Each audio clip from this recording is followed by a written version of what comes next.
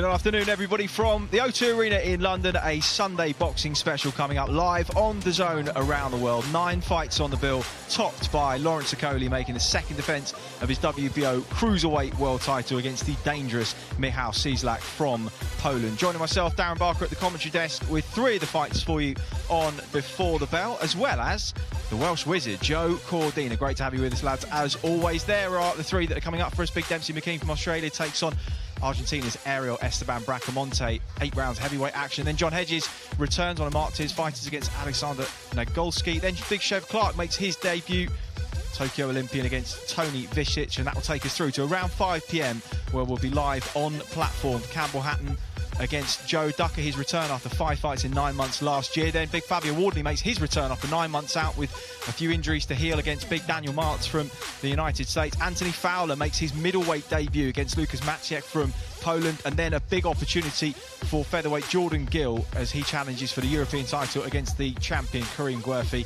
And then the much-awaited debut of one of the most talented amateurs we've seen in recent years, Galao Yafai, the youngest of the 3 boxing brothers, takes on Carlos Vado Bautista on his debut in a 10-round contest. That will set the table very, very nicely for the main event here at the O2 Arena. Lawrence Okolie making the second defence of his WBO World Cruiserweight title against Michael Cieslak. He has ambitions of facing Myris Bridis in a unification later on. Myris Bridis will be part of our broadcast team here tonight.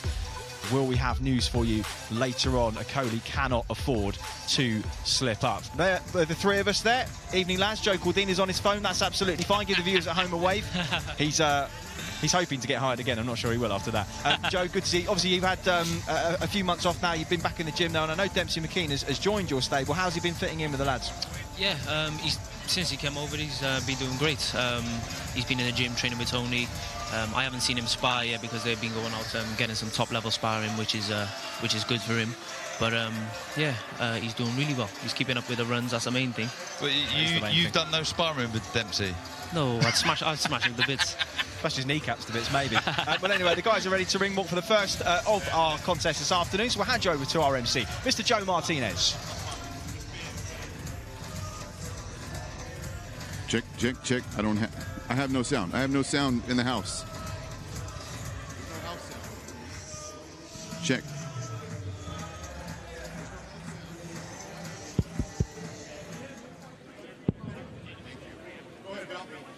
Well, ladies and gentlemen, a very good afternoon. Welcome to the O2 Arena here in London, England, for an exciting night of professional boxing. All brought to you by Eddie Hearn for Matchroom Boxing. Sponsored by Betfred, Well Hydrate, and JDSports.com. And we're set to go with this matchup. 8 rounds in the heavyweight division. First to make his way to the ring, fighting out of the red corner, from Argentina, Ariel Bracamonte.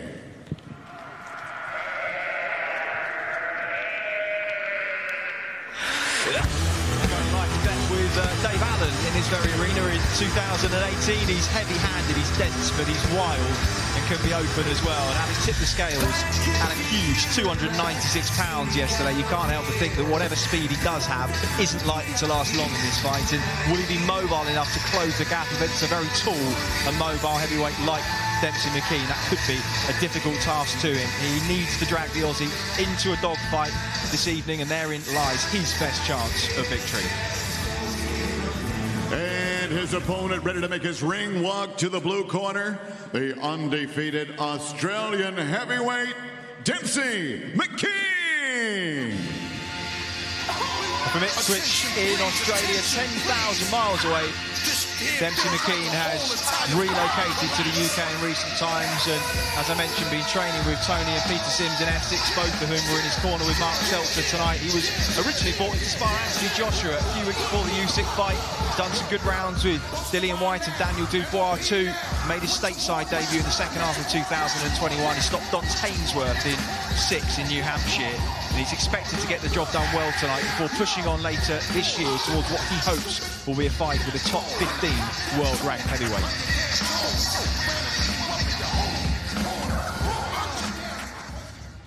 Well, here we go once again, ladies and gentlemen. 8 rounds of action. This in the heavyweight division. Introducing to you first, fighting out of the red corner, wearing black trunks, he weighed in 293.1 pounds. In 17 fights, his record stands at 11 victories, with 6 defeats, 6 wins coming by way of knockout from La Cumbre, Córdoba, Argentina. Here is Chiquito Ariel Bracamonte. And across the ring, his opponent fighting out of the blue corner, wearing white trimmed in gold. He weighed in officially 246.1 pounds. In 20 professional fights, he stands perfect with 20 victories, including 13 big wins coming by way of knockout from Ipswich, Queensland, Australia. Here is the undefeated Demsey McKean. And your referee in charge of the action and judging the fight, Lee Every.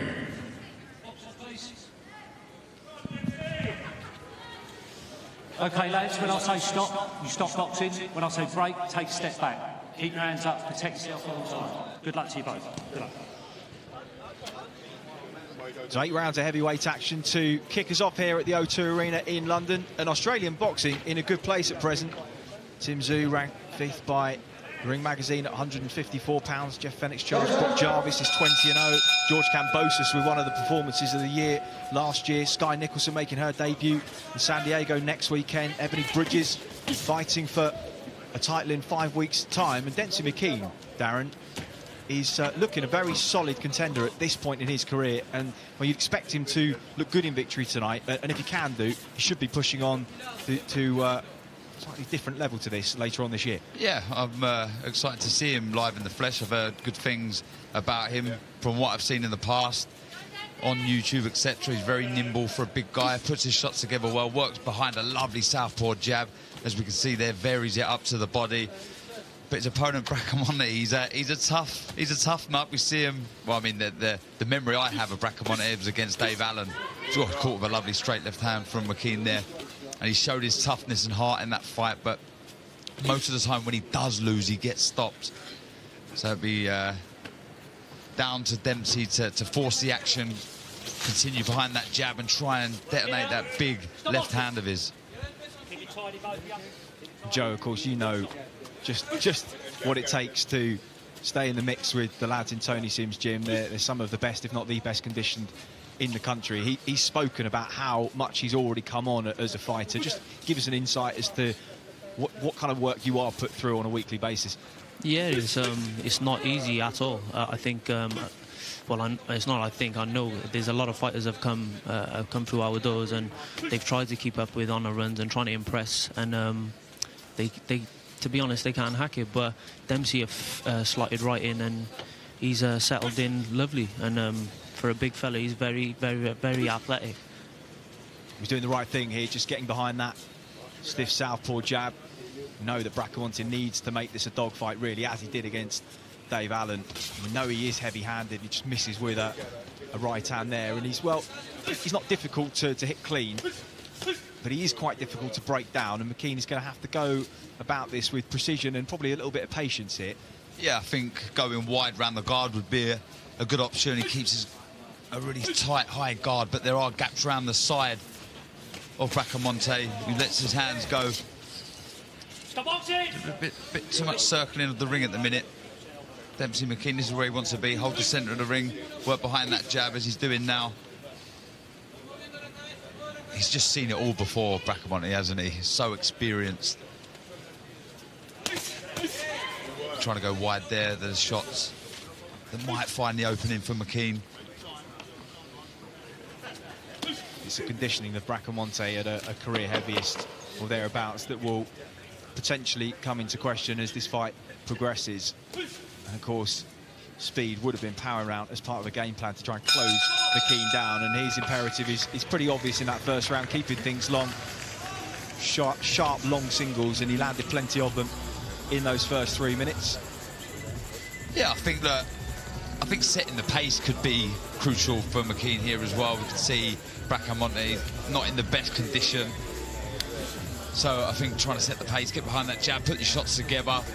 Doesn't need to be moving back as much. It's caught with a right hand there from Bracamonte, but in the hole, box nicely behind that jab. Just getting a bit wider with the shots. We see him having a bit more success.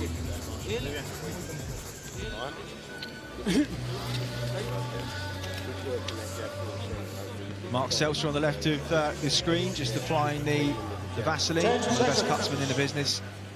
Peter Sims top right, and of course Toni Sims, who has guided your career, Darren, and is guiding yours, Joe, as well. A good man in the corner, not many better. And away we go into the second of 8. Bracamonte, just a stiff jab over the top of McKean's, but the Australian now back of centre ring. Yeah, throwing the jab like he means it as well, really snapping it out. Love the variation of it. Look, jab and body. He's looking for that wide left hook there. Just overreached with it. Yeah, he got tagged on the return there. Just a little reminder.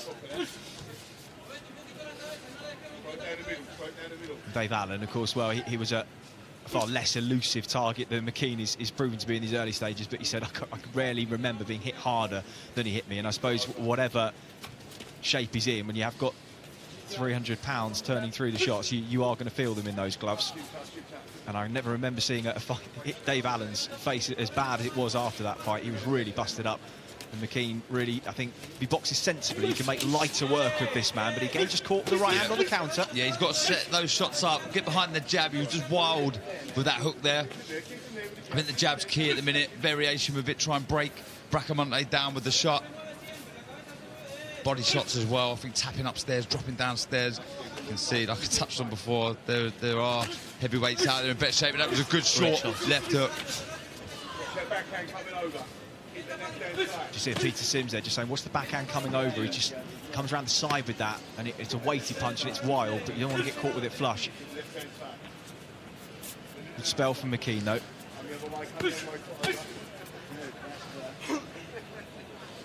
He's adjusted, though, Bracamonte. He just threw a left hook, Demsey McKean, and he managed to get the backhand to cover the shot. Bracamonte fired back with his own right hook. Although he's winning the exchanges, Joe, he will be feeling the kind of physical presence and the weight of Bracamonte. He's constantly just inching forwards. Yeah, I think Bracamonte is just waiting for him to let his hands go and trying to catch him with a wild counter. But I think Demsey's boxing lovely. Them right hooks around the side, I think, are working, and as long as he just keeps it long and on the ones and twos, I think he'll be a short night's work for him. Dillian White brought him over in preparation originally for Otto Vorlin, but I dare say he would be not bad preparation for Tyson Fury, in the sense that they're around the same height, and Fury, of course, does switch hit, and you never really know what he's going to do. It wouldn't be a bad option to just have some southpaw sparring in the bank with someone of the kind of height and reach that he has, in preparation for what is undoubtedly the biggest fight of White's career in a few weeks' time at Wembley Stadium. But good work from McKean, and he's attested to, he's never had as much sparring as this last 6 months in his whole career, and that he really feels it has brought him on to no end. Just not as much high-quality sparring in the Southern Hemisphere that there is across Europe now. Yeah, and you can see there exactly what Joe said. He's looking for the one shot every time Demsey McKean lets his shots go. He's trying to look for that big overhand right. He missed with a couple there, but showing what a tough customer he is. Always trying to walk forward, always closing the ring down. There's that big overhand right Joe touched on. But that was good counter-punching from Demsey McKean. Fired back with 3 unanswered shots. Big deep breath from Bracamonte afterwards. That's his shot there. He was just leaning back on it slightly, just taking a bit of the power away on that shot, but followed it up with a nice straight left down the middle of the guard of Bracamonte.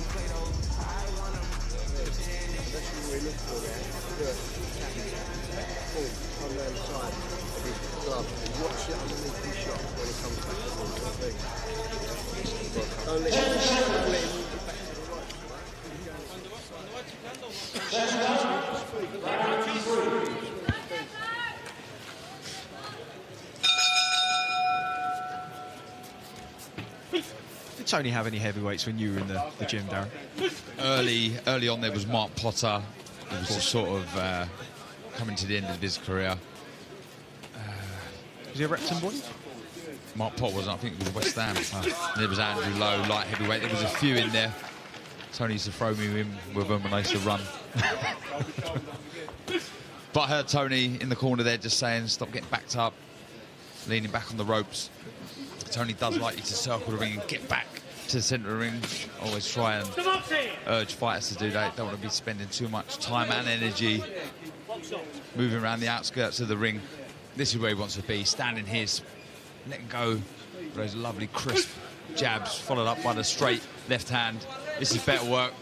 Head hunting a bit, just needs to drop down to the body afterwards. Starting to sit down on those shots, nice straight shots too. Oh, put them together, on the lovely. side. Yeah, it was lovely, wasn't it?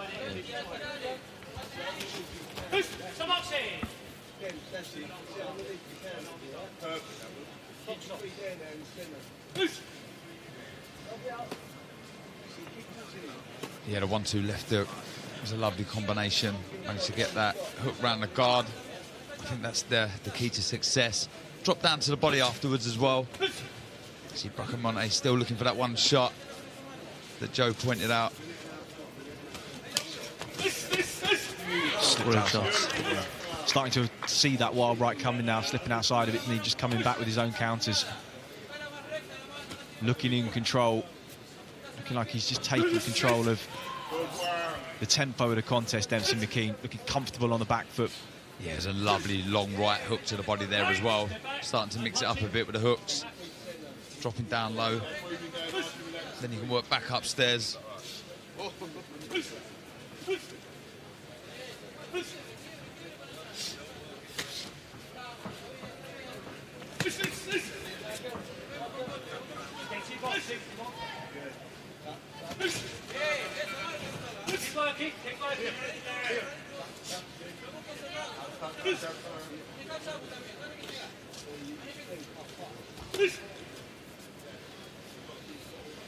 Just struggling with the southpaw stance, Bracamonte.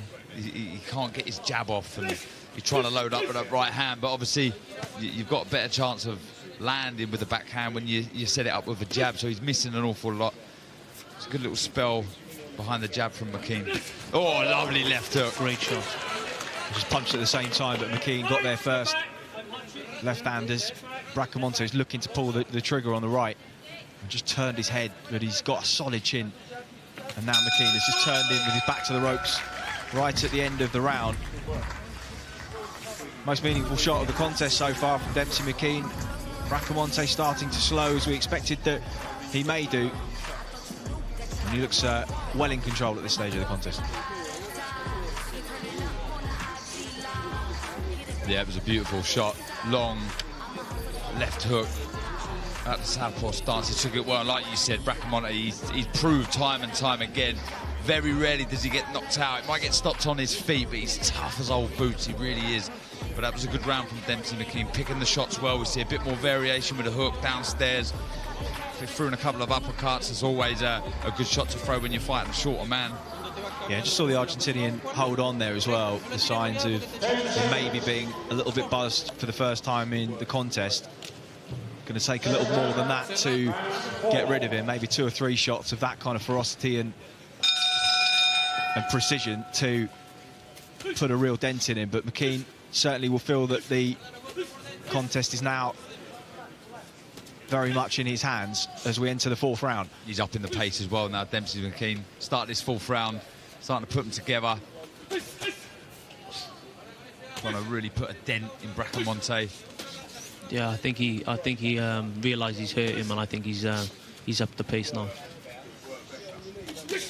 Just in more of a rhythm, isn't he? Turning his man now, boxing around the centre of the ring, holding his feet a little more too. Yeah. He's enjoying himself now.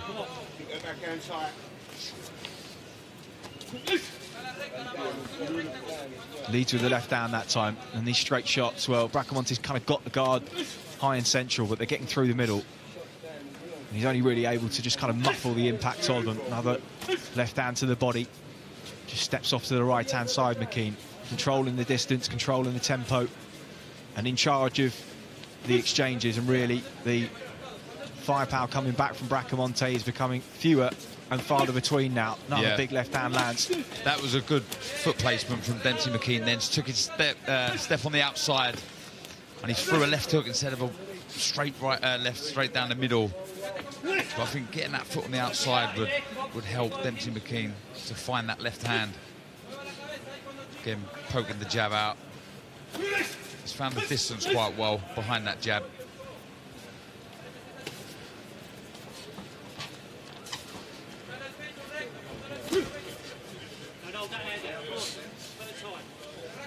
Just warning McKean for just holding that lead right hand out, just pinning him there.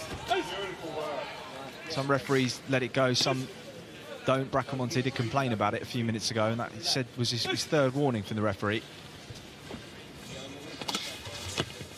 Anything you'd like to see McKean doing, Joe? To be honest, I think he's doing everything that he should be doing. The only point I would pick up on is the circling.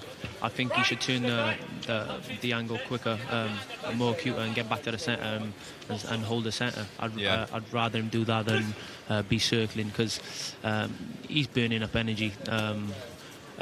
His opponent, he's just walking him down, trying to get that one shot off. So I think if he just get back to the centre, and then he's got all that room behind him to just step back and pull him onto the shot. So. Absolutely. All of his best work's coming from the centre of the ring. Bracamonte trying to get close with 10 seconds on the clock in the fourth.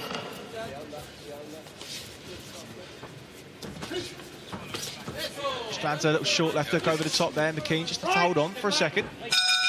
End of round 4.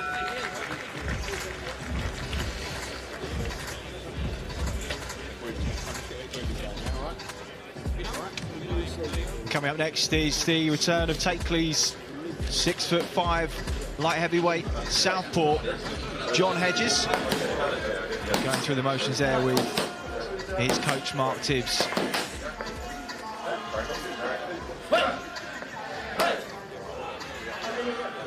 He's in action next against Aleksander Nagolski.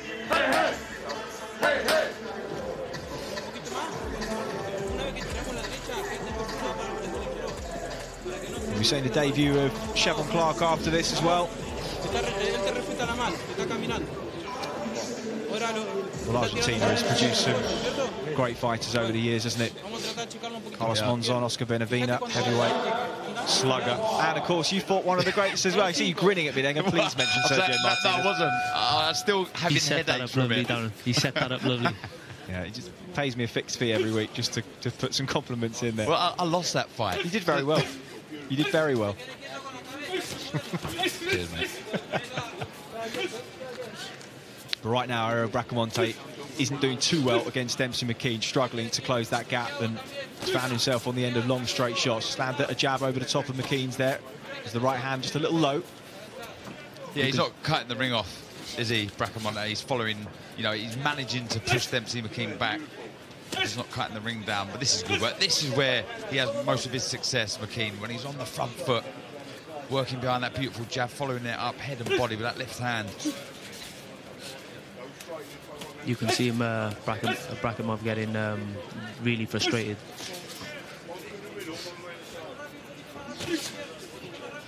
That's a long jab from McKean.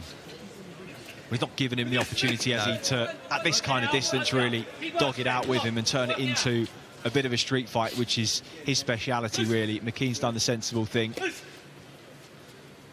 Kept it long, kept it disciplined. And Bracamonte has had, as we suspected that he might not, no answer for it. A nice uppercut after that long left, right to the body would have gone down a treat. Where you work them hooks to the body, the guard does come wide, so following the body shots up with an uppercut is always a good option.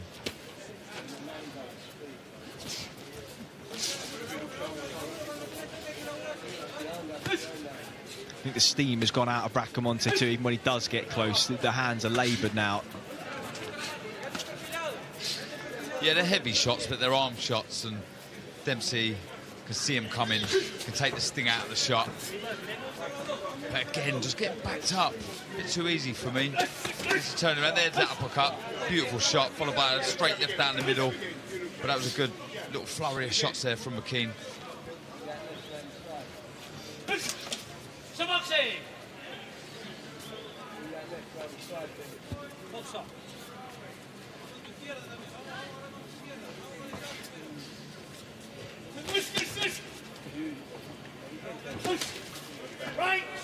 It was a very good fight when he puts his hands together, McKean. Flashy combinations, head and body, good variation. Yeah, and he's progressed through the combinations at a sensible rate too. Hasn't let them go too early when the danger is potentially still there. Just waited until he knows that the threat has been, well, it's always ever present at heavyweight, but it's been pretty much as neutralised as it could be in this contest. And he's confident now that he can start putting the 4s and the 5s together. Yeah, I think he knew he could catch him with them combinations early on, but he wasn't being too greedy. And like you said, I think he's progressed through the rounds, throwing them combinations, and he's throwing them at the right time now. So yeah.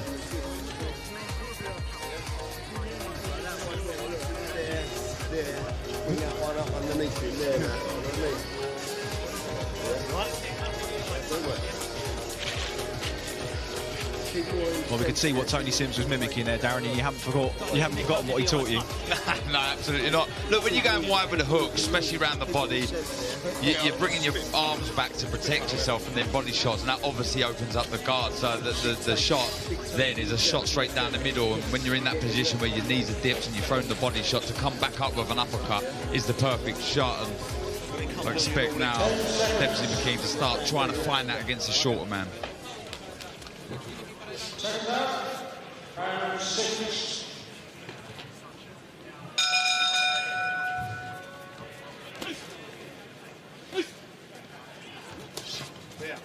So into the 6th round, McKean has not lost one so far, in full control at distance of Ariel Bracamonte. Just landed that backhand to the body off the right hand to the head.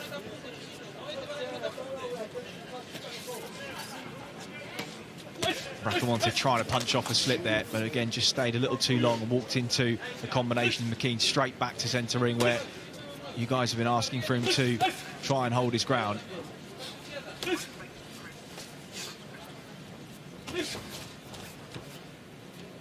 There's no value in trying to out-macho somebody who outweighs you by about 40 pounds in a contest like this. He's done the sensible thing. He's held his ground at sensible points, sat down on shots at the right time, Darren, but also not been too macho to give up ground, move off and hold the space on the back foot. No, he's done the right thing. I just, a little bit too much circling of the ring, but he has been smart with his attacks. I think there's another way that you could draw the lead out. That's the feint. We talk about this all the time. He's looking to trade Bracamonte, so a little feint to try and get him to lead off, then find the shots. That was a good head movement from Bracamonte, moving on the outside, missing the shot from McKean, but not being able to fire back with anything. He's just one step behind Demsey McKean at the minute, or throughout the contest rather.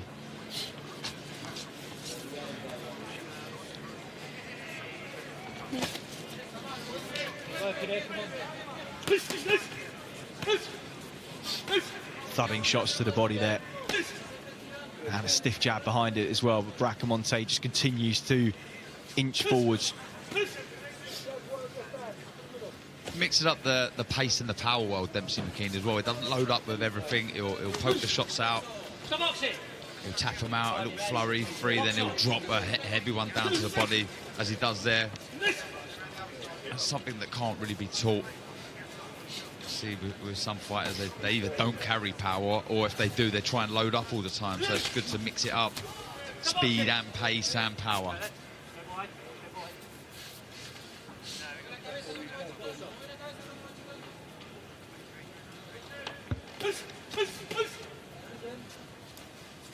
Just the reddening now on the bridge of the nose and welts under both the eyes of Ariel Bracamonte. Just the marks of a consistent and sustained attack from Demsey McKean over the best part of 6 rounds here at the O2. There'll be more heavyweight action a little bit later on. Another man from Ipswich, but not Ipswich in Queensland, Ipswich in the UK. Fabio Wardley back in action against 6'7" Daniel Marks after 9 months out of the ring for the British fighter. And like McKean, he too looking to prove that he has credentials to mix it at world level in the coming months and years.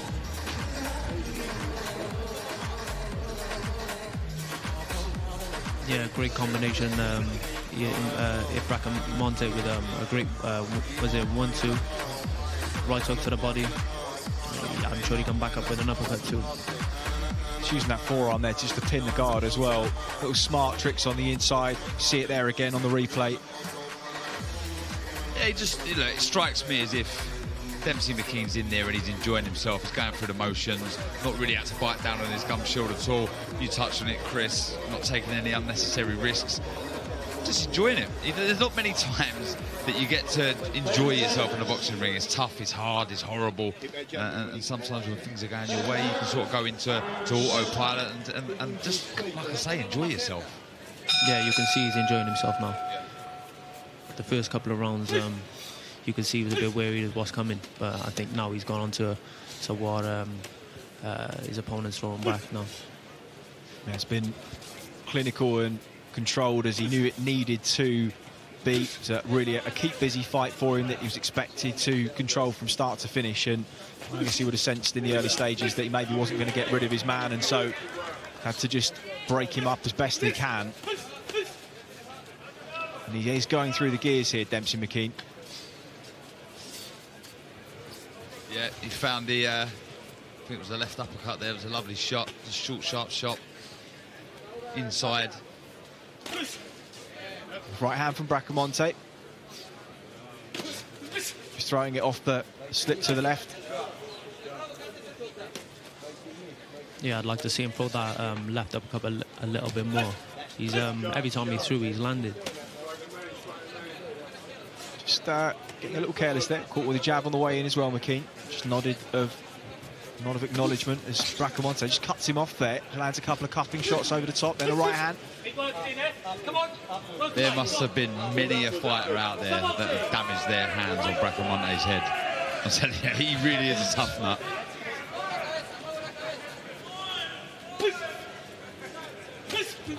Yeah, many fighters that have made it a much more difficult night's work of him than Demsey McKean has. He doesn't stop coming forward, very hard to deter and put a dent in, and he is heavy-handed as well.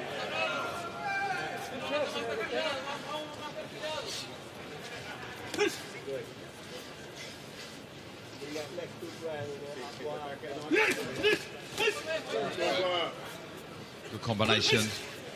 Right to the body, left to the body, followed up with a left uppercut. Really, really smart combination. Listening to the instructions of Toni Sims in the corner.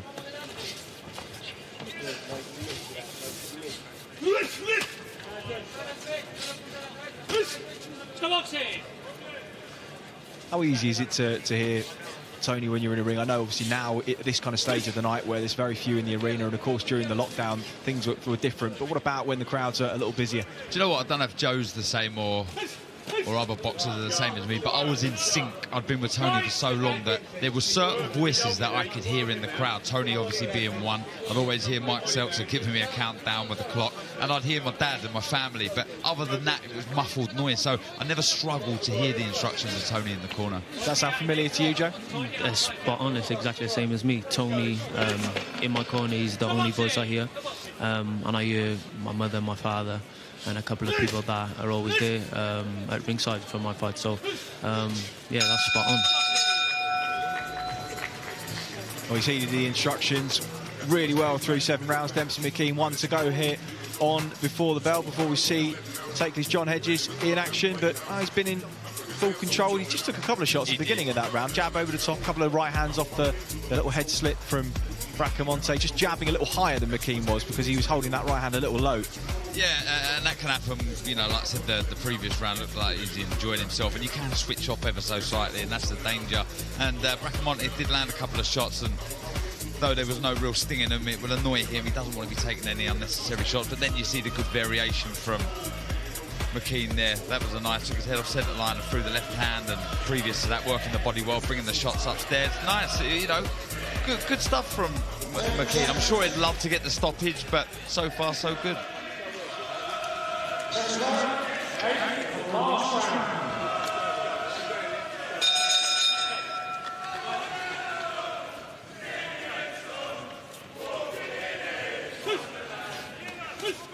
Well, plenty of the stable have come out to watch Conor Benn ringside. Craig Richards there as well.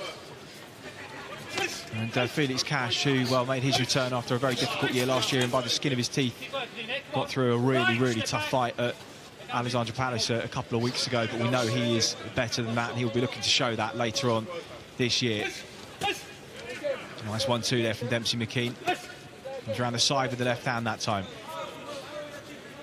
Bracamonte, just a little spring in his step, I guess, because he knows that he's got 2.5 minutes to try and turn this fight on its head. He knows he's got the power to do so. It's just whether he can get into range as he just slings a right hand at anything he can.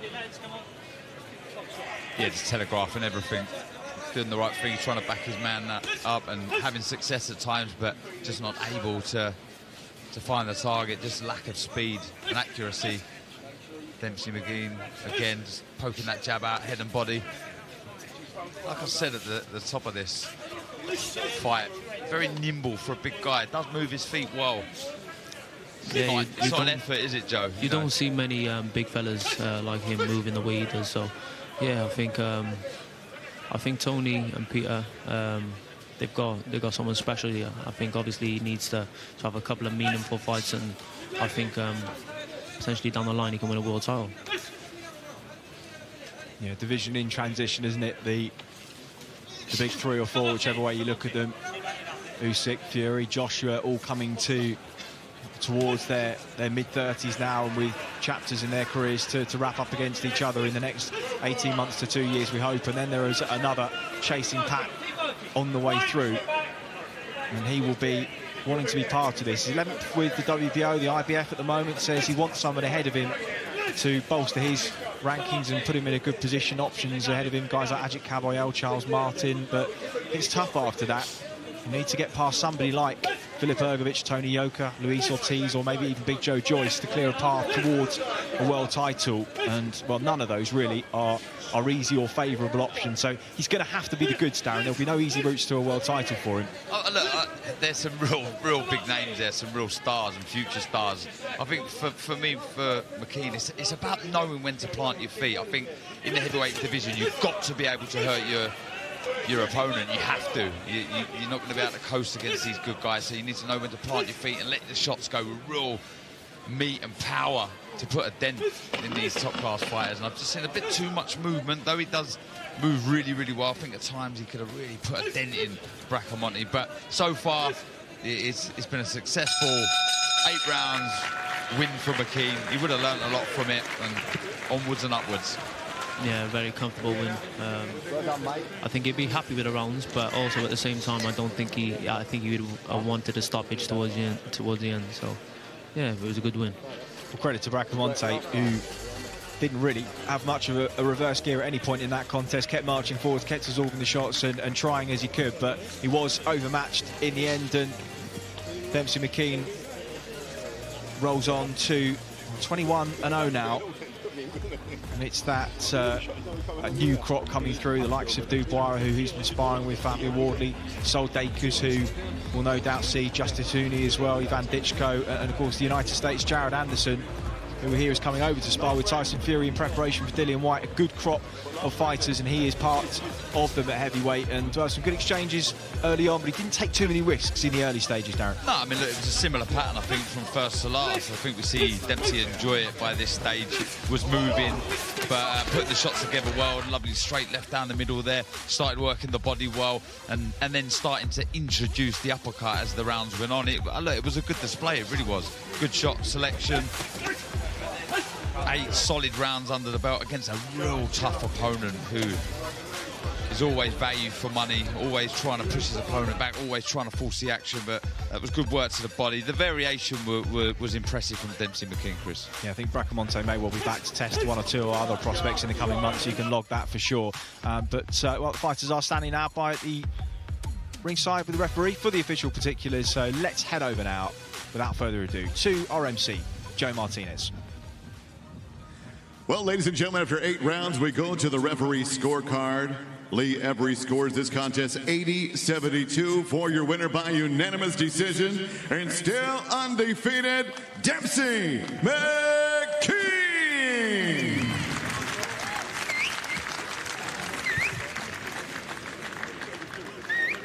So Demsey McKean moves on to 21-0 here at the O2. He can settle in and enjoy the rest of the action tonight. We hope you can as well. Plenty to come here on the Zone. Next up, John Hedges and Aleksander Nagolski in action before we see the debut of Olympian Chev Clarke at cruiserweight. Take us through to 5 p.m. local time on the zone, where young Campbell Hatton will kick us off his 6th contest as a professional, and we'll see the likes of Fabio Wardley, Anthony Fowler, Jordan Gill boxing for the European title as well, before Galal Yafai makes his professional debut too. Ahead of the main event, Lawrence Okolie and Michael Cieslak. Well, that is the action still to come. Demsey McKean off the mark as a professional. John Hedges and Chev Clarke still to come here on Before the Bell. Thanks for your company wherever you're joining us. You're listening to Chris Lloyd alongside Darren Barker and Joe Cordina as well. And we're set to go with the next fight tonight, ladies and gentlemen. 6 rounds in the light heavyweight division. First to make his way into the ring, fighting out of the red corner from Poland, Aleksander Nagolski. Well, Aleksander Nagolski, part of the Silesia boxing stable under Miroslav Butowicz in Poland. He's got a fight of his own to take care of here. He's 3-1 for another tall southpaw in Miroslav Clarke in November, and dealt with him pretty swiftly, but he has been stopped himself too. He was put away in 2 by a fighter called Arthur Gorski last summer. He's a little better on the front foot on the back. He looks like he can punch a little bit, but you'll know within the first minute that he's in with an opponent of better quality than he has been so far, and whether he can adjust to that level will determine any of the success that he has in this fight this afternoon. And his opponent ready to make his ring walk out of the blue corner. From Tankley, Essex, England, here's the undefeated John Hedges! Well, a good reception for John Hedges, who watched his stablemate and friend Johnny Fisher take the roof off Alexandra Palace 2 weeks ago. And some unfortunate weather this week, nearly taken the roof off the O2, but thankfully he's still standing and the show can go on. He's had a decent run at it these last 18 months, far from ideal for any young fighter turning professional amidst the throes of the pandemic, but he has made the most of it, boxing behind closed doors on the Boasi Kalic card, likewise on Ben Vargas. He then went to Austria to fight on a Filip Ergovic undercard, and then finally had his first home outing in front of crowds against Big Ben Thomas in this very venue on the undercard of Cameron and McGee. Not a bad run at all for a man turning over in the midst of a pandemic. He's dealt with the pressures of being a young professional very, very well indeed, and has improved already under Mark Tibbs. Will we see a level up again here tonight? Mark Tibbs certainly believes we will. Take these, John Hedges. Once again, ladies and gentlemen, we are set to go with 6 rounds. This in the light heavyweight division. Introducing to you first, fighting out of the red corner. Wearing black trunks, he weighed in officially 182.2 pounds. In 3 fights, his record stands at 2 victories, 1 defeat with 1 win, coming by way of knockout from Bytom, Poland. Here is Aleksander Nagolski! And across the ring, fighting out of the blue corner, stands his opponent. Wearing royal blue, trimmed in gold, he weighed 183.9 pounds.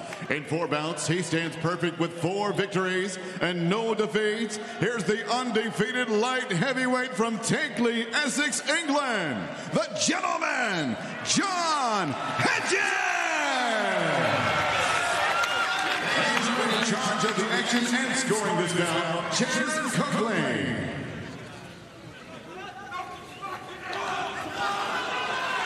Okay, fellas, I've already spoke to you both. Keep them punches up.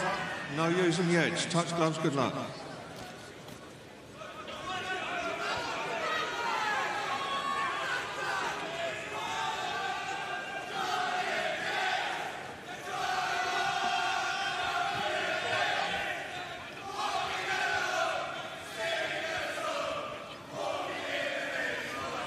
The third 6th rounder hit.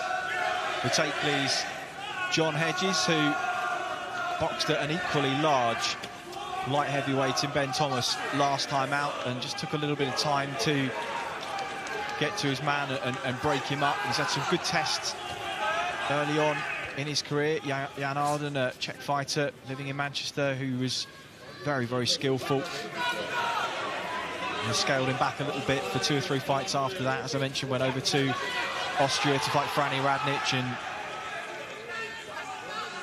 looked good in that as well. His jab has improved, as you'd expect under Mark Tibbs, and of course the great Jimmy Tibbs, a hallmark of that boxing style.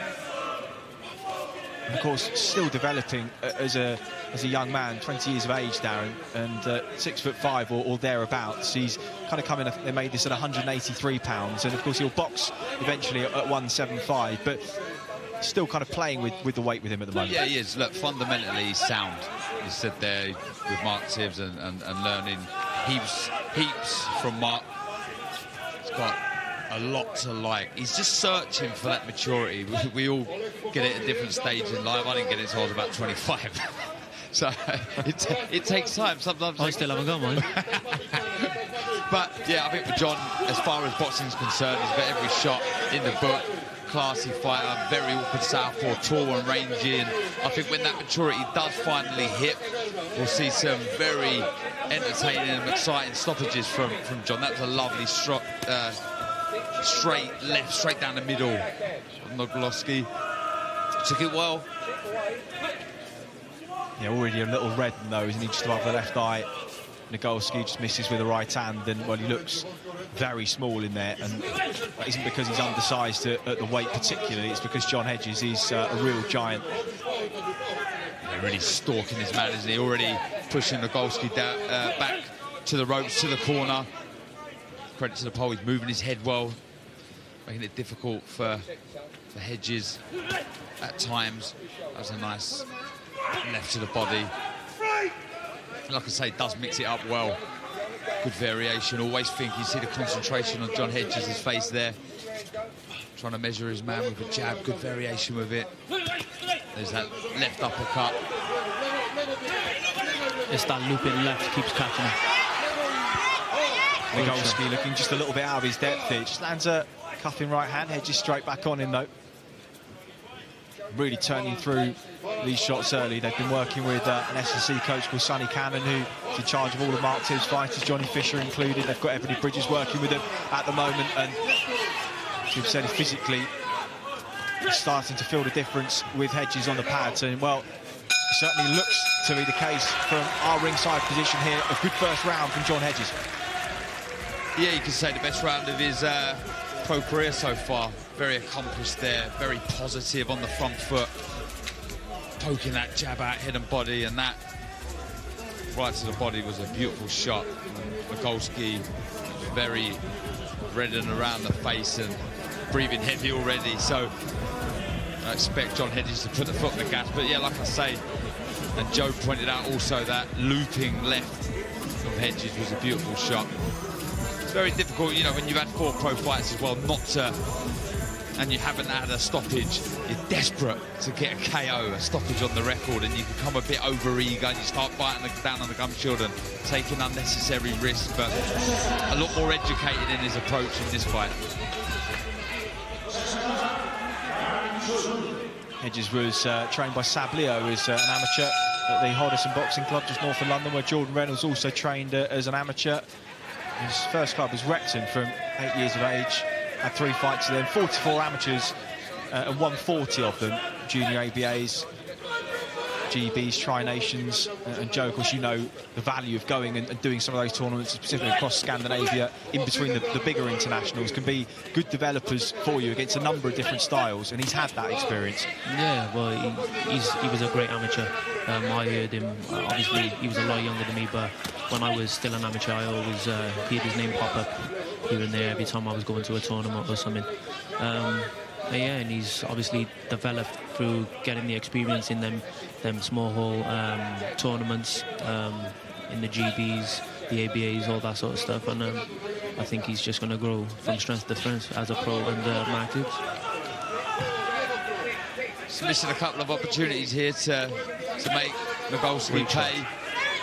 He's fainted, he's taken a little step back, and Nagolski fell over the front foot, and there was opportunities, but this is good boxing from John Hedges nonetheless. Really putting the shots together well. Lovely straight left down the middle. Yeah, beautiful boxing. On the turn, wasn't he, Nagolski? And just the hands were out of position as well. He's in that kind of Philly shell stance when he turns. It's perfect for that southpaw left-hander. Hedges struggling to miss it. Lands exactly the same shot again with 1:30 on the clock, and Nagolski will be feeling the force of these start to accumulate. Really quick reactions as well from Hedges. When you see him there, he throws 2 or 3 shots, a little sways out side of range or either side and fires straight back in. Really, really quick reflexes. Nice left uppercut there. Step out with the feet, really, really quick feet also. It's good stuff from John Hedges.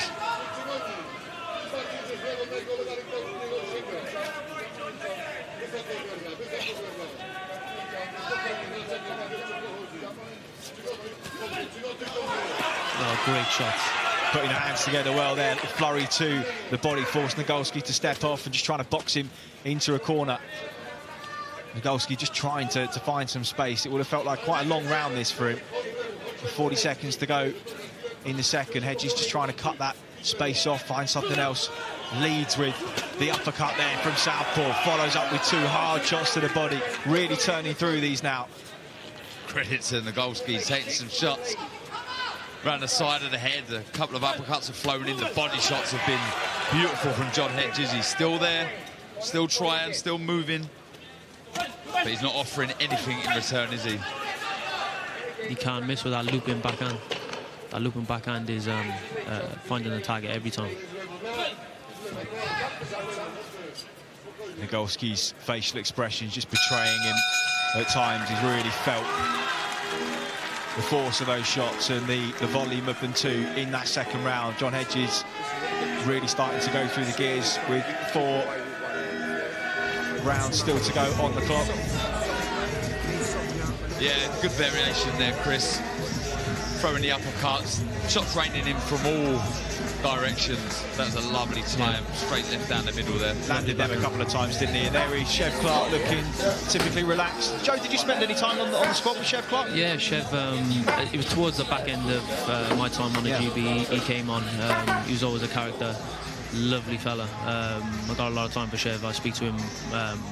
He probably phones me or I phone him probably once, twice a month.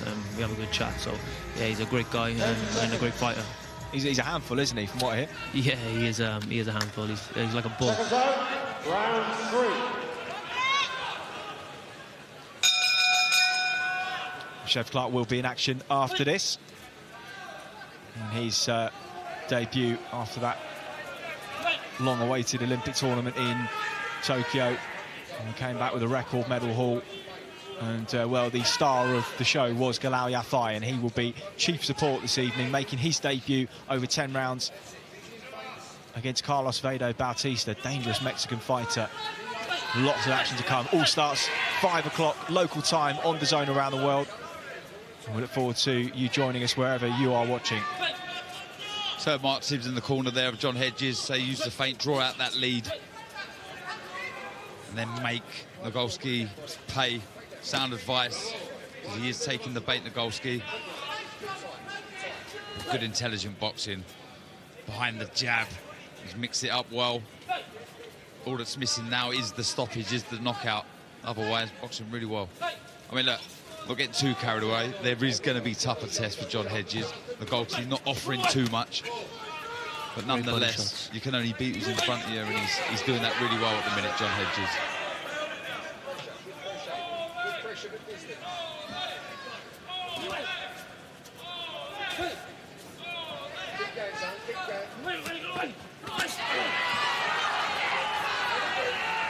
Really starting to dig the combinations in, Hedges, and be a bit of a bully here. That right hook under the elbow. He's starting to pick him up lovely. Yeah, he's up in the pace now, John.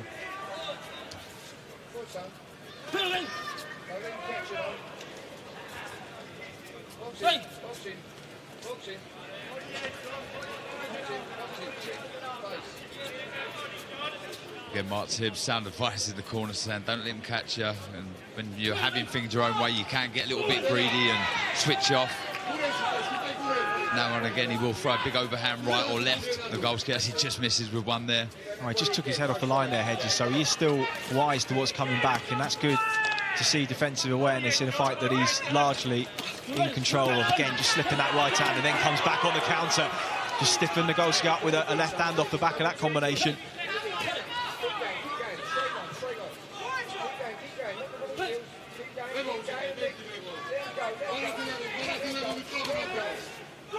have to give credit to Christian Churchy, who's matching a lot of these fights too, bringing opponents in, just understanding the levels of the prospects that they're trying to match and manoeuvre, and giving them a mixture of resistance and a little bit of offensive danger, just lessons for them to be learned. And a decent apprenticeship for John Hedges so far. He's letting his hands go now, trying to rough Nagolski up, push him back into the corner and trade fire with fire, and he feels comfortable doing so, and he's in full control.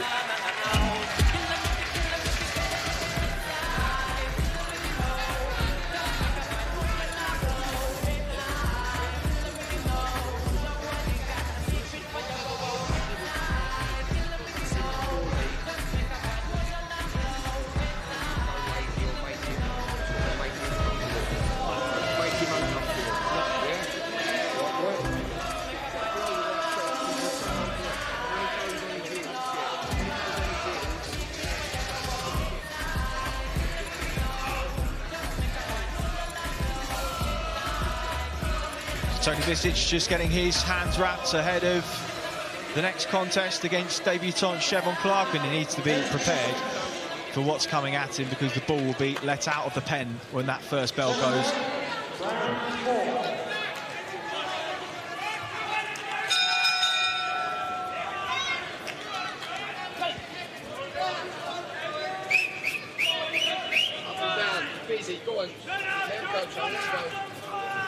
John Hedges back at centre ring.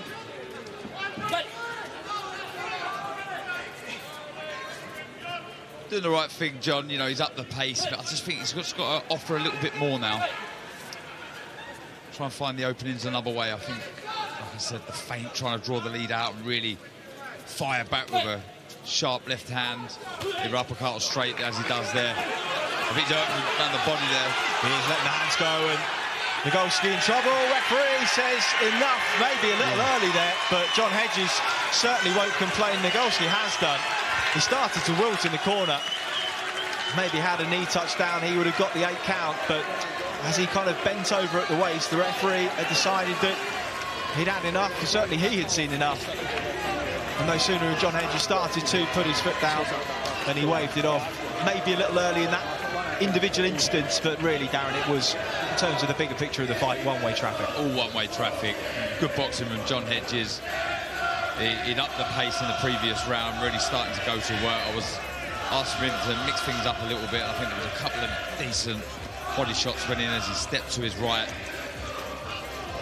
Good variation there, and he'd be over the moon with that. He'll be happy that he's got the stoppage on his record now.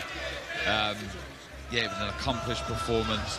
Worked well. We've seen this last shot. It was a lovely left uppercut that Joe talked about, and then that left to the body as well. And he should have took a knee there, Nagolski. He was hurt. He crouched down. And in all fairness, the referee, I think he's done the right thing. He was under pressure. He was under the cosh, as they say. They were 2 good body shots, followed up with a further shot to the body, and the referee doing the right thing. Yeah, Joe, you know, he's complaining there, Nagolski, but when you're defending yourself like that, that's not giving positive body language to the referee. No, the referee done the right thing. He jumped in. You could see he didn't want to be in there from that body language. But even if he gave him the benefit of the doubt and let it go on, it was only going to end up one way, and I think John would have got a stoppage probably the next round.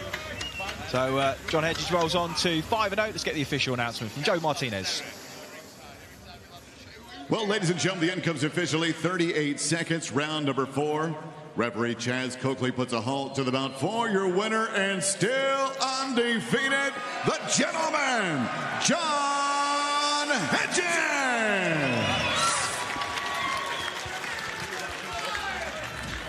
So John Hedges in full control en route to the second stoppage of his career. Aleksander Nagolski stopped in the corner. And it was clinical, pretty composed, and he cranked up the pressure fairly early on in the fight, didn't he, Darren? Yeah, he'll be happy with that. It was a good performance. Worked behind a beautiful, crisp jab. There was good variation with it, head and body. Looking for that loop-in uppercut and shot over the top, straight down the middle. It was a very good performance from John Hedges, and like I say, it's always nice when you get your first stoppage as a young novice professional. So good job, and onwards and upwards for John Hedges.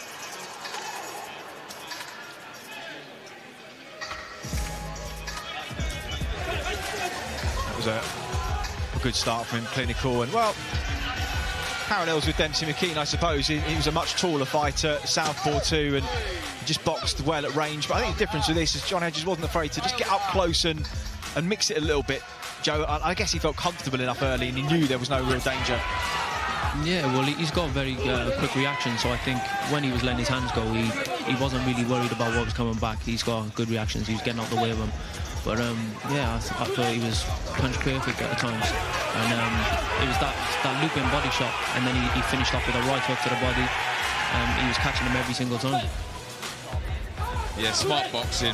It was that lovely left uppercut at the start and everything. He followed it up, like you say, Joe, with that left to the body. And that was Curtin's correct stoppage, in my opinion. He was only going to end one way. So, yeah, an impressive fight for John Hedges. Adds his name to a list of ones to watch at super middleweight. And, well, we'll be seeing one of the ones to watch at heavyweight a little bit later on. Prospect Fabio Wardley returns to action here at the O2.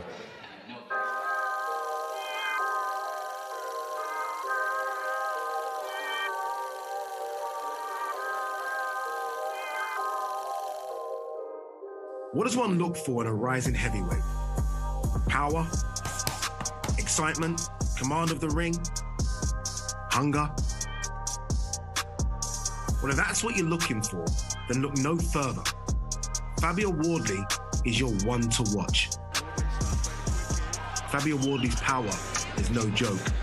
He has a 92% knockout rate. When he does knock people out, he tends to do it in spectacular fashion.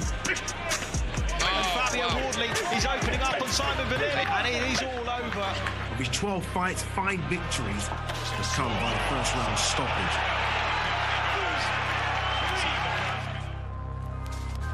Oh, wow, bang! Whoa. Big right hand from Fabio Wardley, and that might be all over.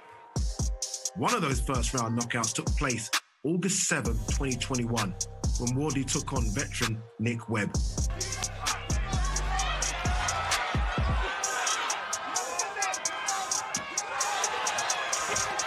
He attacked full on in the last minute of the round, and the ref waved it off after a barrage of punches knocked Webb down in the corner. Wow! Blink and you miss it finish. Already the English heavyweight champion, 12 fights into his professional career. He's hungry for more. What do you want next? The British title. Joe Joyce, can you let go of that now, please? And with his explosiveness and willingness to fight experienced, tough opponents, the sky really is the limit for Fabio Wardley. And still, the English heavyweight champion, Fabio Wardley.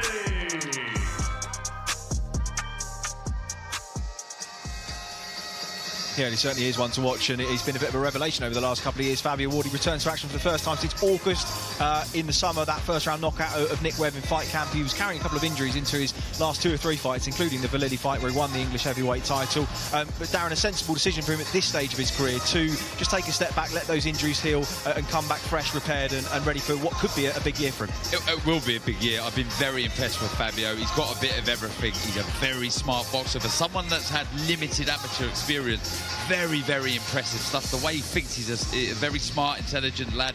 He's got every shot in the book. He can punch.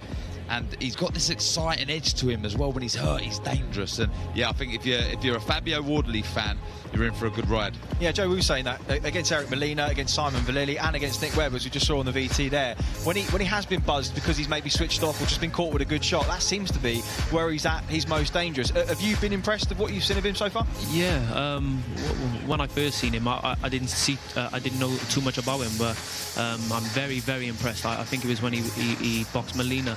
He got hurt in that fight, and he came back straight away. He put a fight with fire, and he got the job done. And he's been getting the job done ever since, and he's going from strength to strength. And I think he's one to watch in the future. He'll be a wrecking machine. In against big Daniel Marks from the United States. He's been in with some experienced opposition stateside. Joseph Clarke, Luis Ortiz. Charles Martin as well. The best guys tend to have stopped him. He can be heavy-handed. I think he's got something like 17 stoppages of his 20 wins, but he also tends to be quite vulnerable to punches early. And there's one thing that we do know about Fabio Wardley: he can punch. He can. Yeah, you're right with Mark. He's a banger, but he can get hurt. Okay, well, and here we go, ladies and gentlemen, 6 rounds of action. This in the cruiserweight division. First to make his way to the ring, fighting out of the red corner from Croatia, here is Toni Visic. So we'll be seeing Fabio Wardley a little bit later on the main broadcast. It starts at 5 o'clock, and this is the final contest of the night before the belt. Toni Visic from Croatia, he's 20 and 29, stopped himself by Simon Valili and Fabio Turki in the last 3 years. He went 6th though with Sam Hyde. He himself can be a little bit vulnerable, and against a fighter of Chev Clarke's pedigree as an amateur and the way he will want to come out the traps and make a statement, this could be a short night for him. And here is his opponent, fighting out of the blue corner from Gravesend, Kent, England, making his professional debut, Clarke.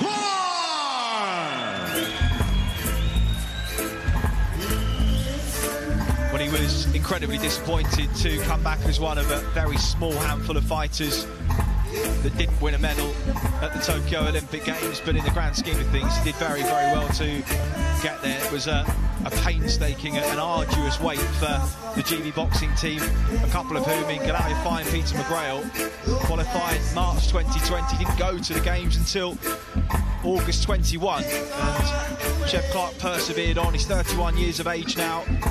He joins the professional ranks, done a lot of sparring over the years with Joshua Buatsi, his Olympic stablemate, who himself is looking to make headlines at light heavyweight in 2022.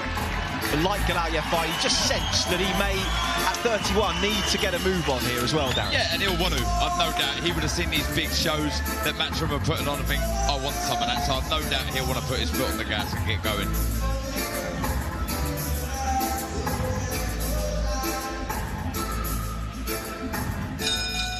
Once again, ladies and gentlemen, this bout is scheduled for 6 rounds in the cruiserweight division. Your referee scoring this fight and ruling the action inside the ring, Lee Every.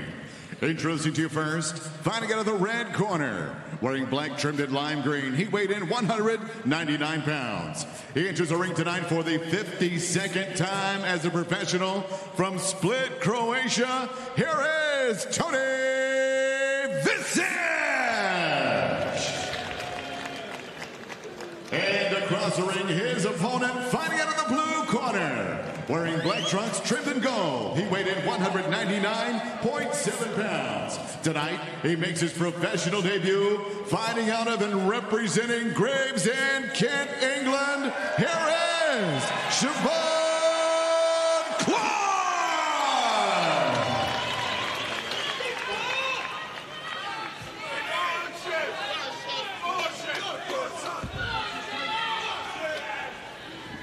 Okay, lads, when I say stop, you stop boxing. When I say break, take a step back.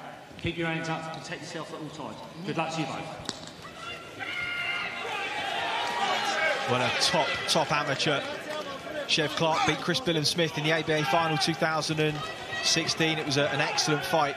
If you watch that fight, you'll see what you'll see tonight. He's not a big cruiserweight, but he is solid, strong, compact, like a bull in a china shop, and he'll push many bigger opponents back, and already he's on the front foot, that kind of peekaboo style, explosive, and well, he's going to be, I think, very, very fun to watch. Yeah, absolutely, and straight away out the blocks you can see that hand speed, blistering hand speed for a cruiser. Like you say, not the biggest, but he is carved out of stone. He really is solid, and you can tell the way he sets himself up. There's good, solid base that he carries power.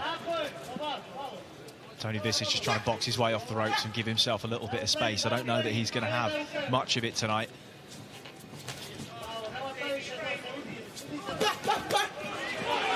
Lovely combination.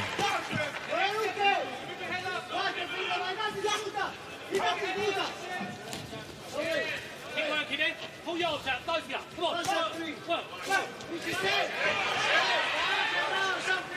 He's part of Sam Mullin's team in Churchill's Boxing Club in London. He's trying to feint his way into range. Visic just lands a jab. Clarke lands right hand to the body. Already intelligent stuff from Chev Clarke, not headhunting, which a lot of debutants do. They try to target the head and try and cause a dramatic knockout, but he's mixing it up well. Head and body, smart jabs to the body, trying to drop the hands and firing back with right hands to the head.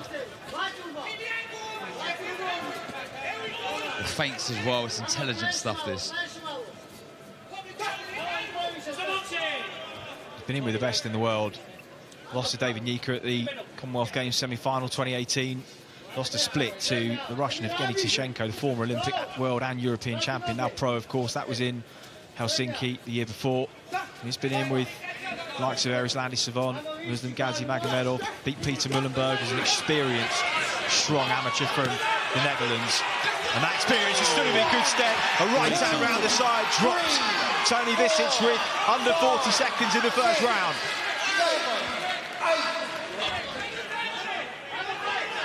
Well, he complained it was round the back of the head. We'll have to get another look at it. Looks pretty clean from first viewing. Chev Clarke has first blood hit in the first round of his career. Right hand again follows up, and Visic is hurt again, and he hangs on.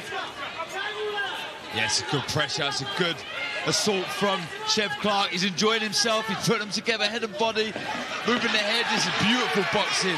Spiteful finish from Chev Clarke.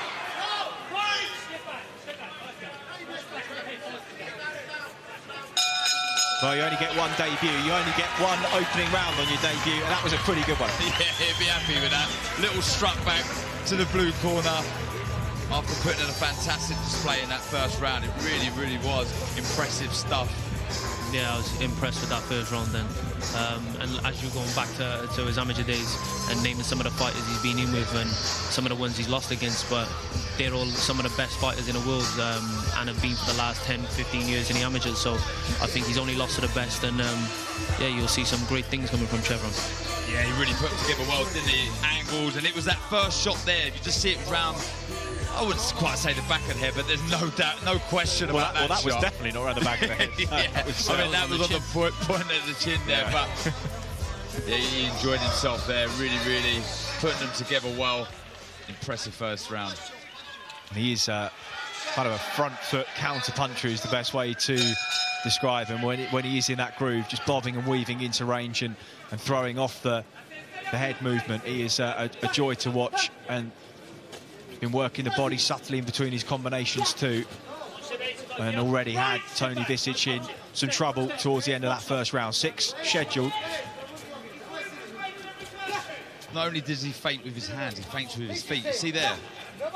Always keeping his opponent thinking all the time, is he going to mount an attack? And then he doesn't, and tries to draw out the lead that he does there, and opts not to throw the counter, but throws 2 right hands, head and body. Really is impressive.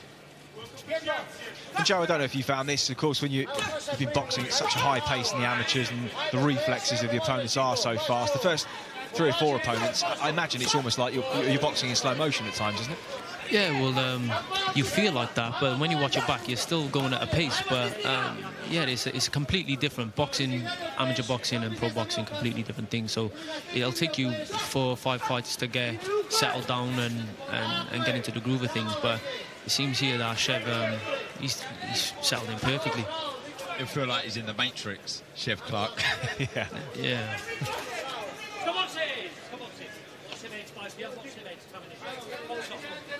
I think he knows he's got him hurt now, so I think he's trying to press him a little bit more.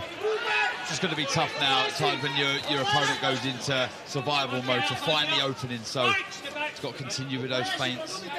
Plenty of variation, but so far looking very impressive. Stepping off, creating lovely angles, firing up the middle. Visic is trying to keep the hands high and tight, but he will feel the force of these getting through. Yeah, he's trying to take the Chev Clarke, but a right hand around the side, and down goes Visic. I don't know if he's going to survive that. That was a heavy, heavy blow. He'll do well to make it to his feet, and it is all over in the second round. What a debut for Chev Clarke. Very impressive. I mean, you can't do any better than that. That was spot on. That was spiteful. That was aggressive. That had the show real finish as well. That really was a good display from Chev Clarke. Welcome to the pros.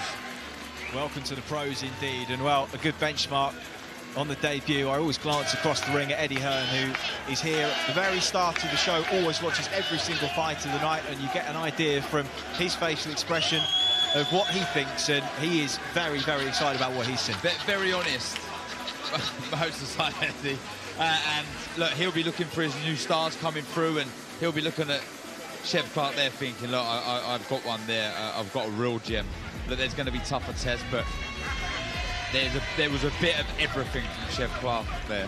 There really was. I mean, the good variation, quick hands, took a little right hook in there, but that was a beautiful shot. It really was, showing real speed, power, education in his work.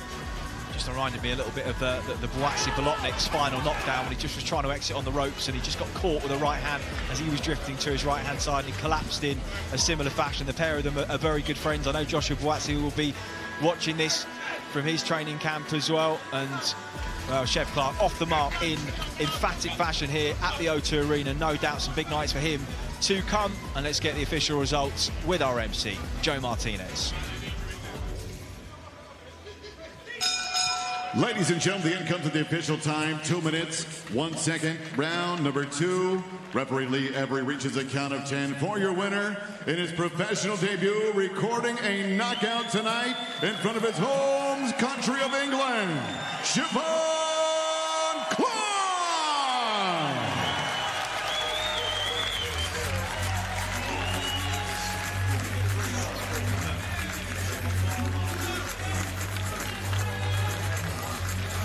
Well, as good a debut as you could have asked for Chev Clarke, in well, respect to Toni Visic, but he was under the cosh from the offers. We knew he would be, but well, sometimes these opponents can be really, really tough and difficult to unlock. We found clinical, precise shots, stiff jabs to the body early, and well, everything with purpose, and the way he changed angles when he was in the corner to create openings was impressive, and no doubt Sam Mullington and the team at Churchill's will be extremely happy. His motto is level up, and well, no doubt we'll see him level up in the months to come. He wants to be active, he wants to be busy, and no doubt you can see Eddie Hearn in the ring with him there. He will sense that he has something very, very special on his hands. Yeah, no doubt he has. Very, very impressive debut, really was. I was a little worried after the first round that Visic might go into his shell, and he did slightly, but Chev Clarke still found ways to find the openings and showing that tremendous power. I was really impressed with the feet, the feinting with the feet, the hands, and it was just spot on. Good variation, wasn't headhunting like a lot of debutants do. See the shots raining in from all angles. That was the first knockdown, lovely shot. Complaining it was round to the back of the head. Well, it certainly wasn't. It was on the point of the chin. And again, it was just more shots raining in. Trying to fire back with his own shots, Visic, but not having the opportunity. And credit to Visic, he got up twice, and they were two heavy shots. And back to work he went. Straight down the middle there. The variation again was impressive. Visic dropping his head, trying to make it difficult for Chev Clarke to land cleanly. But he always found a way to find the opening. Beautiful shot there as he was leaning forward. And it was a tremendous first round, and it was here that I felt Visic would go into his shell, and he did, but Clarke found the ways to find the openings, and this last shot was a peach. Look at that, as Visic is sort of swaying out of range. It's always horrible when you see a fighter go down like he did, the knee, leg almost bending. You see he sort of pivots his man onto the rope, takes the right hand and right over the top to the left shoulder of Visic. Beautiful shot, beautiful way to open your professional career. And Joe, after a frustrating couple of years having to wait so long for the Olympic Games, things not quite panning out for him. I know that's a familiar situation to what you found yourself in 2016. How much of a relief will this be, getting off the mark and having such a successful debut? Yeah, well, this is no secret. He's got talent, and you just seen it there. 2 heavy knockdowns. He got all the punches in the book. He got the angles, he got the footwork. He comes forward, he can fight. There's no getting away from that. But yeah, I was in a similar position, and coming into my debut, I wanted to impress. Second fight, I wanted to impress, and it was just fight by fight. You just want to keep leveling up, as Chev would say, and I think he's doing that. Absolutely. Well, plenty of action to come on the zone over the next few weeks. What a replacement Julio Cesar Martinez has proved to be. Chocolatito next weekend in San Diego. The two of them clash. That is going to be fireworks. And then, after a sublime performance against Yukan at Fight Camp last year, Lee Wood holds the WBA regular version of the world title, and he takes on Ireland's Mick Conlan in Nottingham. That is going to be a fabulous main event. And then, of course, a very, very tricky contest for Virgil Ortiz Jr. He's been some wrecking ball in the division, wiping out most in his path. But tell you what, Darren, Michael McKean is not going to be as easy to hit as some of his opponents so far. I mean, he's a nightmare. He is the problem, like his nickname suggests. I mean, he moves so well, good variation with his movement, and he's so tricky. But Ortiz, what a fighter. He really is. 18-0, 18 knockouts. He's a real handful. And then, can Josh Warrington reclaim the IBF world title? Who'd have thought in 2022 that Kiko Martinez would be the belt holder? But he is, and on March 26th they will meet in Leeds to do battle again. Martinez the belt holder, Warrington the challenger. Then Ryan Garcia back in action after a year and a half out, and good to see. He faces Manuel Targo in they're in Texas, aren't they, Darren? I believe. Yeah. So April the 9th, and then the big one, the fight of the year in terms of women's boxing, potentially the biggest women's fight of all time. Unified world titles on the line when Katie Taylor takes on Amanda Serrano in New York, April 30th, all live and exclusive on DAZN. And if we needed to remind you, this fight, Joe Cordina, Dimitri Bivol, could he be Canelo's trickiest test in the last few years, do you think? Yeah, of course. He's a big guy. He can fight, he can box, he can do it all. He's had a great amateur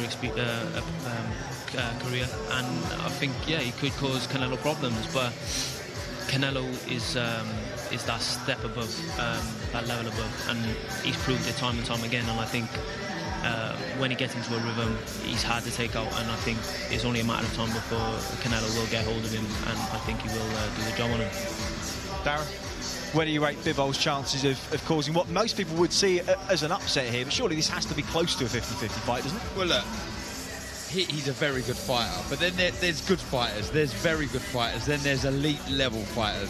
Canelo, I think, is a level above elite level. I mean, you're talking absolute superstar, and I just feel, look, it's Bivol's more comfortable weight category. Canelo's obviously coming up, but for me, he's just an absolute beast, and like, I only see a Canelo win. Well, we will find out when those two meet live on DAZN around the world.